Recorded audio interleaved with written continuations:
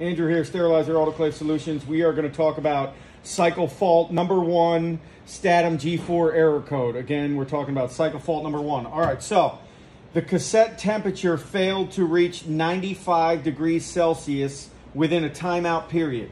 First thing we're going to check is if the cassette is overpacked, it has an extremely large load or steam leak. So we are going to want to address the cassette in this case. So if there is any instruments inside of the cassette when you're receiving the cycle fault 1 error code, remove all of them and then run another cycle.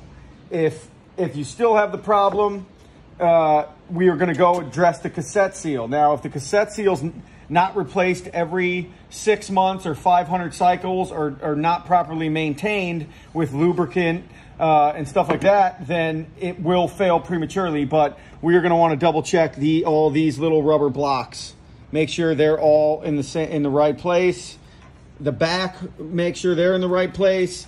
We're going to lubricate it with some non-detergent soap, and we will then take the cassette and put it back in and run a cycle. If you proceed to have the error of cycle fault 1, we've already checked the load and we've already addressed a possible steam leak. We don't have either one of those. It could be a boiler issue. The boiler does not heat up, so we will then check the double thermal fuse. We're going to come to the back of the machine right now. I have a multimeter. This is how we would check the double thermal fuse. The double thermal fuse, if you come in here to the boiler, the double thermal fuse runs from this post underneath the boiler through here all the way up to the side of the PC board, the back. It is wire number 3. We will then take one lead and put it on this post right here, and then we will go to the board and we will put one lead on there, and we want it to beep. If it beeps, that means the double thermal fuse is good.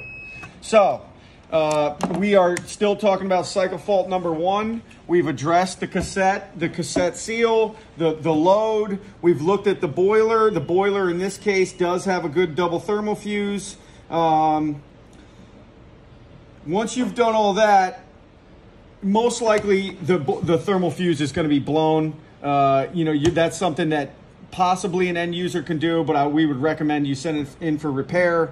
There's a couple other things that you can check on the board with the multimeter, but there's not end user repair. So end user repair for Statim G4 cycle fault 1 is going to be the cassette seal, or taking the instruments out and running an empty cycle and making sure that there wasn't too much weight in the cassette causing an error.